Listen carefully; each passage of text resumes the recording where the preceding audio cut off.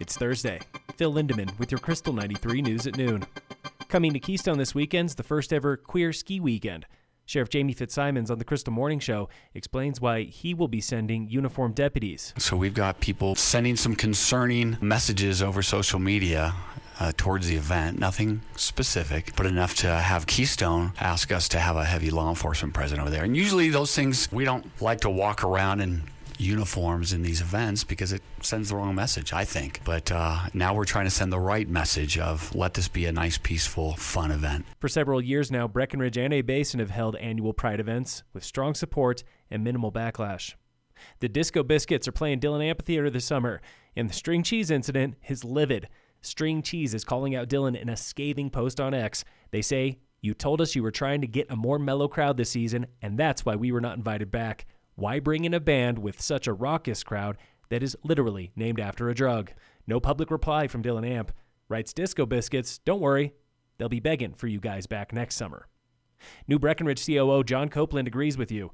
It's been a kind of weird season at Breck.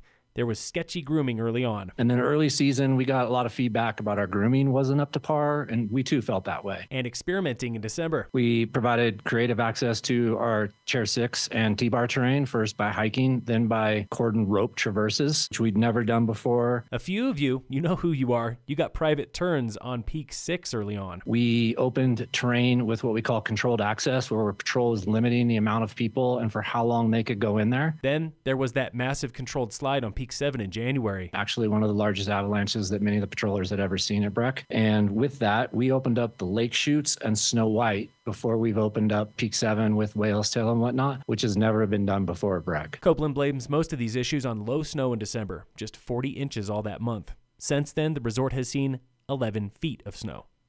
Forbes has just named Breckenridge one of its top 6 ski resorts in Colorado. 4 of 6 are owned by Vail. The other 2 are Telluride and Aspen. Local avalanche danger is considerable today at most elevations in Summit and the Vail area. It's moderate below tree line. In sports, the Nuggets beat the Kings last night, 117-96. Today, the Avalanche play the Blackhawks at 7 on ESPN. The Nuggets face the Heat at 8 on TNT. World Cup men are on their way to Aspen right now for giant slalom. It's happening tomorrow. Women are racing downhill in Norway Saturday. Michaela Schifrin is still on the mend. She hopes to return the following weekend in Sweden. And in local sports, brought to you by Cassandra Schultz & Associates with American Family in Dillon, the Tigers are going to the semifinals. Number 10 Summit High Hockey beat number 2 Steamboat last night, 2-1 in overtime. Next up for the Tigers, they're playing Liberty on Saturday. Phil Lindemann, Krystal 93 News.